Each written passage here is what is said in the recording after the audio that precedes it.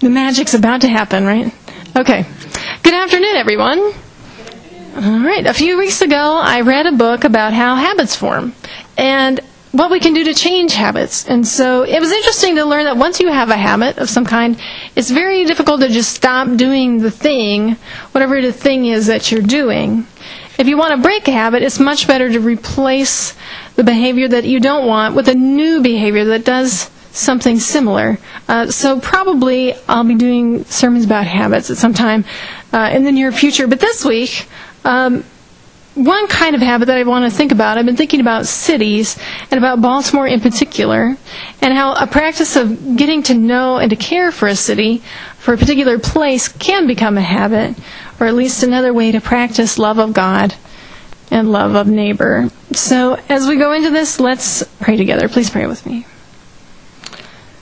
Gracious God, you love us as we are. You love us as we will be. You walk with us each and every day. Guide us, we pray. Comfort and shelter us, and send us out challenged and energized to do your will and to seek your kingdom. In Jesus' name we pray. Amen. So you might be surprised to know that, according to author Ed Glazer, when it comes to the impact on the environment, living in the city is a good thing, not a bad one. Living in the city encourages us to live in smaller houses, which also means better use of energy. My house, for example, 80 or 90% of the houses in Baltimore, that might be an exaggeration. But anyway, we share 2 walls with our neighbors. So in the winter, we have this amazing insulation on either side of us and totally benefit from one neighbor who cranks their thermostat way up, right? We don't even have to turn it on until December, right? Living in the city, as Glazer explains in his book, makes it possible for people to drive less and use public transportation more, or even walk or ride a bike to some places. In Baltimore, before the car companies bought them and closed them down, you could even get around a lot of places by a streetcar. Am I right? Yeah, exactly. These days, of course, we do have the buses, and then the light rail and the metro, but of course those two don't meet each other. But anyway, it seems like the bigger a city gets, the better its public transportation gets. Of course, it could go the other way around. It could be that the better the public transportation is, the bigger the city can get. And because we're all closer together in a city, it makes all kinds of things possible. Creative, strange, and beautiful things can come to life in a city because when so many of us are so close together, it's more likely that a few of us will have a common interest, a common spark for something unusual that you might never run across in 100 years living in the country. I think our church might be one of those things. So maybe it shouldn't be a surprise to realize that Christianity, as it first spread across the world in ancient times, was a city-based movement. Paul, in his missionary journeys, went from city to city, preaching in the synagogues, and at least in Philippi, near the riverbanks, where the women were washing their clothes. That's where he preached. With more people around, there were more chances for the Spirit to work and for Paul's voice to reach open ears. And so our New Testament is littered with letters to people in cities, in Rome and Corinth, in Ephesus and Philippi and Colossae. Only Galatians is addressed more to a region of small towns than to a city. So why think about cities? Today, in our reading from Revelation, John of Patmos describes a vision of what the world will be like when God's new society finally comes into being. It's his vision of what the kingdom of God will look like when we're able to live out Jesus' hopes and dreams for the world. And what does John describe? Not a countryside, not a suburb, but a city. The city of Jerusalem descending from heaven to earth. Heaven on earth. Of course, this Jerusalem is in harmony with the land and includes a river, the river of the water of life, and with the tree of life growing on it, growing over it and bearing an amazing variety of fruits, one for each month of the year. At least according to John of Patmos, the kingdom of God is lived out in a city.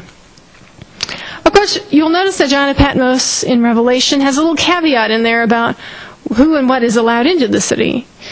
Never again, he writes, will anything be cursed, as he wrote in our reading. The tree in the city is for the healing of nations, for the unity of the world, and the light of the city is God's own divine person, which makes it a little different from the cities we might know. Because as you know, while cities have a lot going for them, being so close together also gives us close-up exposure to all the bad things that people are capable of doing. Concentration of crimes and gangs, poverty, traffic, and, getting back to the environment, a concentration of waste and concrete that puts a lot of pressure on the land and the water where the city is situated. So just because you live in the city doesn't mean everything is rosy. Of course, living in the suburbs or the countryside doesn't have any guarantees either. But what I'm getting at here is this. Whatever our own little neck of the woods is, whether that be our neighborhood, our gated community, our cul-de-sac, our apartment building, or literally a little neck of the woods, that place is closer to the human scale, and the place where, in loving our neighbor and loving God, we have the opportunity to do justice and love extravagantly and walk humbly in God's presence in a way that larger places just can't quite have the same impact. In other words, if we want to know how to best love our neighbor, it might be good to figure out how to love our neighborhood. In Greensboro, North Carolina, there's a pastor and writer named Jonathan Wilson Hartgrove, who is part of an intentional community named Rutbah after a city in Iraq, where some members of his community had a powerful experience of welcome and hospitality. One of the spiritual practices at Rutbah, one of their commitments as a community, is that they stay in the community where they are. This comes from the Benedictine monastic tradition and is called the practice of stability. Stability allows for deeper commitment to a place. It allows you to really know the people in your community, and is in some ways a rejection of the capitalist system that demands that we move every time a promotion is offered. Wilson Hartgrove, in talking about the importance of the practice, tells about a desert mother's explanation of stability. Stability, she explains, is like a bird roosting on her eggs. She needs to stay in one place, keeping the eggs warm long enough for them to hatch. In the same way, at least some of us need to practice staying in one place long enough for good things to hatch. Does that mean God wants all of us to move to Baltimore and then never leave? Yes. Or that the only righteous one is the one who is living in the same neighborhood they grew up in? Of course not. Although those are very nice people. But where we live and our local community do matter to God. And the connections we build over time, wherever we are not easily replaced. So I'll close out with some thoughts on Baltimore. Heather and I moved to our house in Baltimore 7 years ago, July 1st. So while that's a long time, it's nothing like the time that many of our neighbors have spent in their homes. But the other day I was following a car that had one of those oval bumper stickers on it and had like a black silhouette of a rat and then the white BALT on it.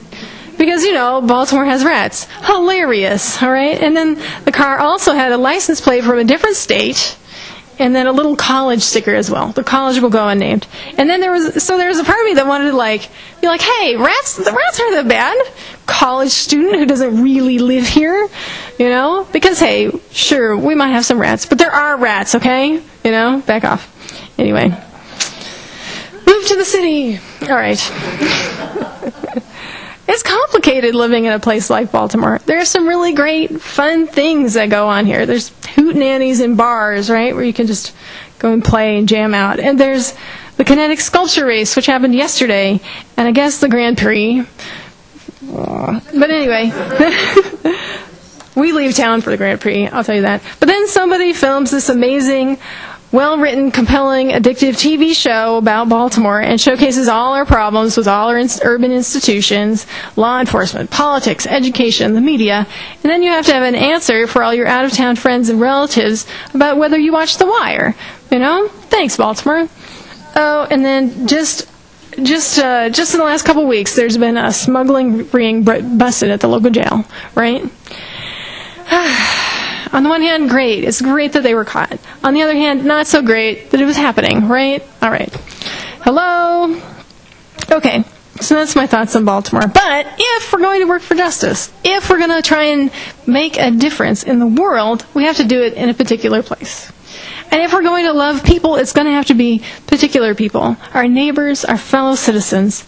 And the question is, given where we are, given what exists and the history and and the promise for the future, what is the best way to do that? Here and now, here in this place, here where God's light is breaking through. So, as we wait for that new Jerusalem to descend, as we wait for the healing leaves of the tree of life to bring unity and peace to the world, as we wait for the waters of life to flow through our cities and our suburbs and our countryside, let's work for justice.